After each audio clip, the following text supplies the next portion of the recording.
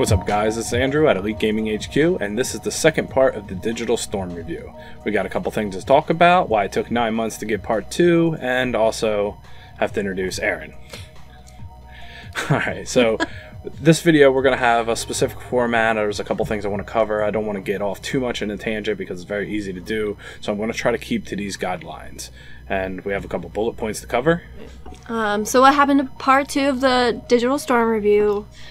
How well did it benchmark? Someone said they changed their product line. Yes and no. Look at PCs. We're going to look at PCs on their site and see what's changed in the year, what we liked and what you should be aware of.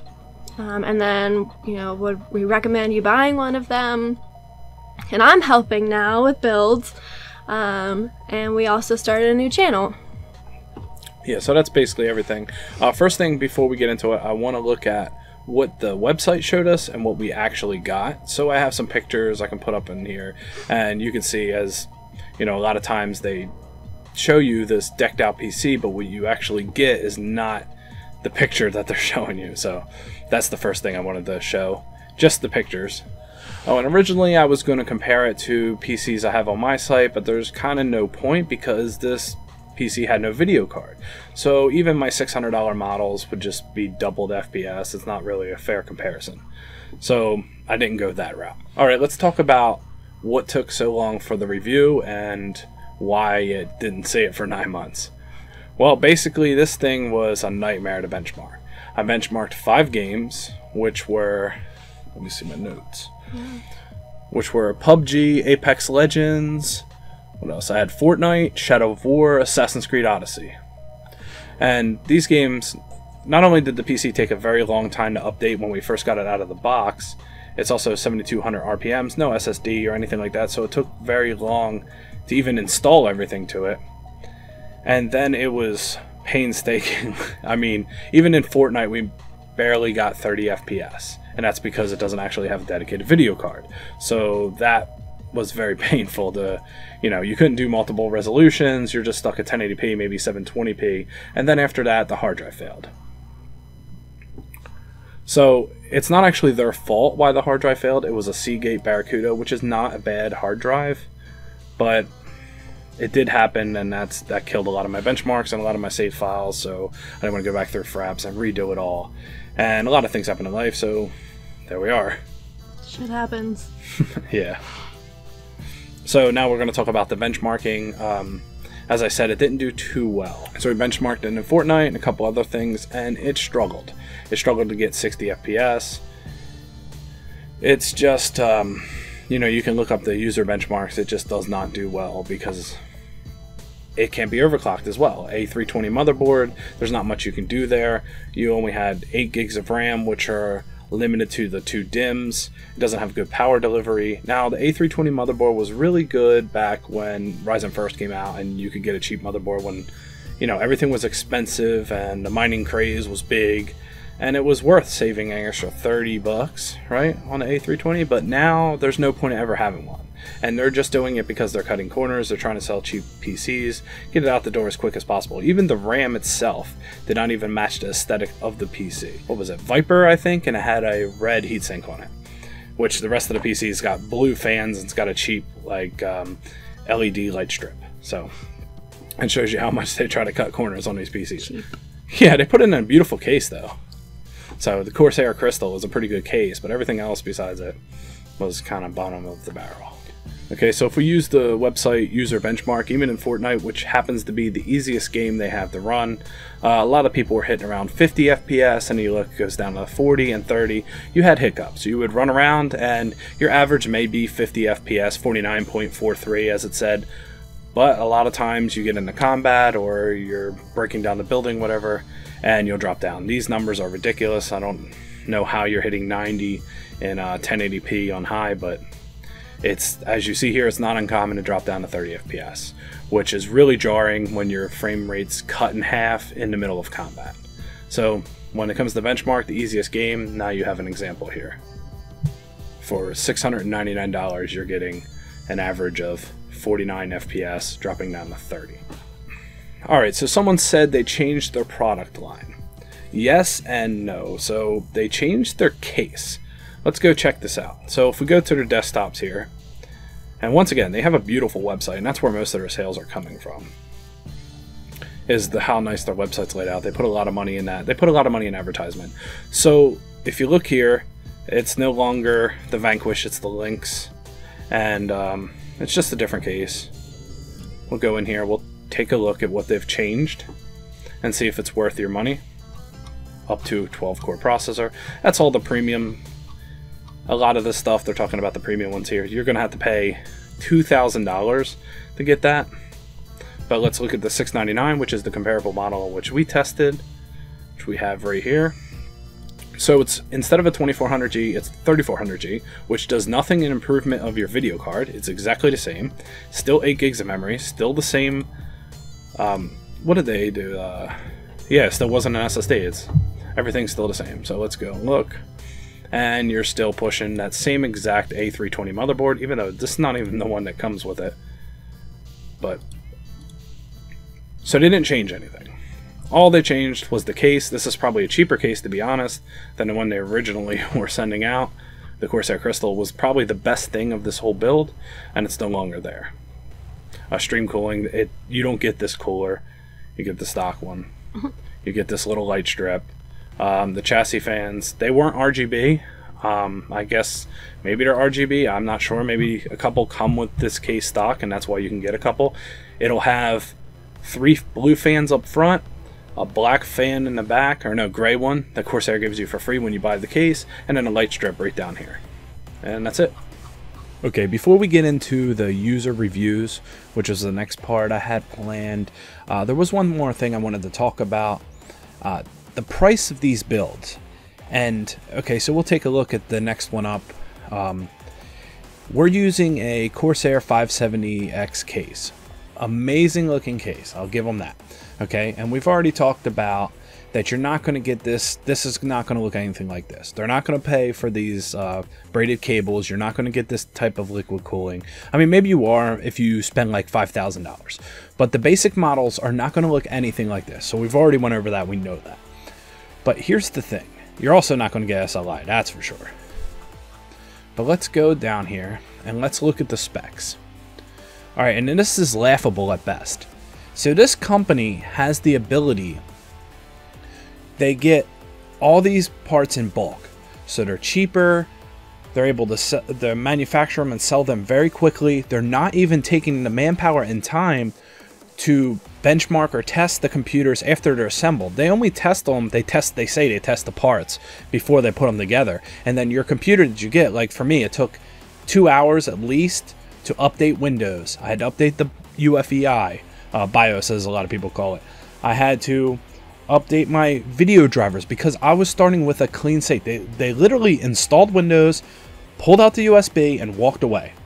So the thing is, they're not even spending manpower to do any of this. This stuff only takes them, I don't know, let's say 2 hours. But let's view the config here. So for $13.97, you're getting only a 3600X. Okay, so what, $250 processor? You're getting an SSD and an X470 motherboard, and that's it for $1,400. $1,400. That is crazy. In a case that's really nice, yes, but that's an under $200 case. You got about, since they're using bottom of the barrel RAM, $60 in RAM. This is probably a $60, SSD, $60 2 terabyte, and some fans. So their profit margins are huge. Not to mention that they're buying everything in bulk. And just to put it in perspective, I'm not trying to push my product or anything like that. I'm not telling you guys to buy from me. But to put it in perspective, I build computers in these cases, right? And I have to deal with buying them at retail. I have to pay taxes, website fees, and I use PayPal for checkout. So I'm paying fees to PayPal. All of that. And when my price is, I can manage to get you an i7 and a GTX or RTX 2070 for about $50 to $100 more than this on my website. I don't even know what video card they're advertising here, but I'm just trying to say that is crazy to me. I did look before. I think it was something ridiculous. Yeah, a 1650, guys. A $160 video card. This video card will not even max out 1080p gaming, and you're paying $1,400 for this system. That is laughable at best. When I was post-editing this video, I went back and I saw this, and I just wanted to point it out to you guys. Now we're going to... Look, the stock cooler, it's not even that cooler. I just wanted to go back and, you know, talk about this so I can show you guys. Yeah, you're saving $500. That's ridiculous. Why did they even put this on here? How are you saving $500? Get out of here. Anyway, just wanted to show you guys that. Now let's move on to the review part of the video. Alright, so the next thing we wanted to cover is, would I recommend buying from them, or would we? You saw Tyler's computer before, right? Yeah. What do you think? It's a good looking computer, right? Yeah. So it looks good, but performance-wise, it is what it is. Would I recommend buying it? Probably not. I think your money could go so much better elsewhere. And I'm not even saying just buying from me or anywhere else. I mean, I'm not a fan of CyberPower or anything like that, but I think your options are pretty limited. This is very expensive. And there's other people that have similar results. Let's go check out some of the reviews, actually. So I found it pretty interesting. If we go down to Yelp, you see they have 3 out of 5 stars, but the truth is in the tail we're going to show right now. So what generally seems to happen with all of the reviews, you have 1 or 2 people who really like it, and then you have a couple people who had very bad experiences. Bad experience with customer service, everything else. So let's take a look. Just an example here. So we have a 5-star review. This is all commenting on the 5-star. Then we have a 1-star review. Then we have a 5-star review. Then we have a 2-star review. Then we have a 1-star review. Then a 1-star review. Then a 4-star. Then a 1. Then a 5. Then another 5. Then a 1. So you can see how it goes. It's about 50-50. So anyone that took the time to write a review here, they have generally 50% good experience. We have 2 good ones in a row. Then we have 2 bad ones in a row. So you can see a trend here. Now you can come here. This is Yelp Digital Storm. It tells you to be aware before you buy. And you can read the problems that these people had. And even though, like, yes, it's not every single person, if it's 50% of your customer base and they're having problems, then you're doing pretty bad. Now, I'm willing to entertain the idea that a lot of people that aren't having problems are not writing reviews. Even that being said, what if it's 25% or 10%? You're going to take the chance that you're 1 in 10 or 1 in 4 people that are going to get a terrible computer and terrible review. And the problem that I had mainly with them was I couldn't even took back the computer if I wanted to. The return policy is if there is an issue with the hardware. So if you get it and you can't run any of your games, you're not allowed to return it because the hardware still works, because of course it does. There's barely any parts in the damn thing. It's going to run. There's nothing to go bad. No power, no video card for the power supply even to push on. Alright, so the next thing I want to talk about is I have Aaron helping me now. Now this is for our channel and our personal business of building computers for other people. And so I took months to show her how to build computers. And then even then I'm very particular how I want the computer to be built. I pick out all the parts, I set them aside, I have her like put a couple things together. Like once again, I was very redundant in showing her how to do it. And then at the end of the day, I clean up all the belts. I'm rewiring everything, I'm making sure everything looks exactly perfect because that's just the way I want them to leave. Every computer I send out, I want it to be something that I would be proud of having myself. So, yeah, she helps me, and maybe one day I'll let her do, you know, a full build. Hey. But, moral of the story is, I picked up a lot of workload this year, particularly at tax season. It was just nonstop, and after that, it really helps to have somebody that just, even if she just sockets the processor and bolts it in and puts the fans in for me, that really cuts down on my workload. Especially with talking to customers and everything else, it's a lot. So she's here now, she games with me. We're going to be building some computers together off our website, which is, you guys probably already know, EliteGamingHQ.net. So lastly, I want to talk about our new channel, which is something I just wanted to do as a side project for her and I and my kids as well, is we have a channel called Parker's Garage where we're doing all of our four-wheeler stuff, which I have like, what, 11 four-wheelers and a dirt bike. Yeah. I rebuild, like I'll put a clutch in, anything like that, carburetors, and us just having fun and more shenanigans and antics. More of like this site, I mean, this channel, I kind of kept to gaming and like building PCs and information and stuff. And this other channel, I just want to have fun with it, and I want to do like stuff that we have fun. So I got a really nice GoPro. I got the new one, the 8, and we just recorded a bunch of shit, and we'll be periodically putting stuff out. So we just put up our first video. By the time this releases, our first video will be up probably for a day or 12 hours before this releases. So won't have many views, but I'm hoping that some of you guys who actually enjoyed watching myself, will actually come over there and, you know, see more of our antics. And you'll get to see my kids and the dog. So, and that's that. That's that. Yeah, so that's everything. So with the Digital Storm review, as I said before, I honestly wouldn't recommend you guys going with them, and there's issues there, and we had issues, and benchmarking was terrible, and you get no returns.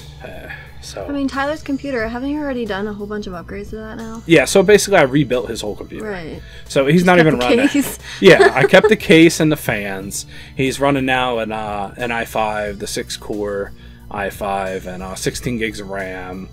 Video card, he has what is it? An RX 590. So he's doing pretty good now.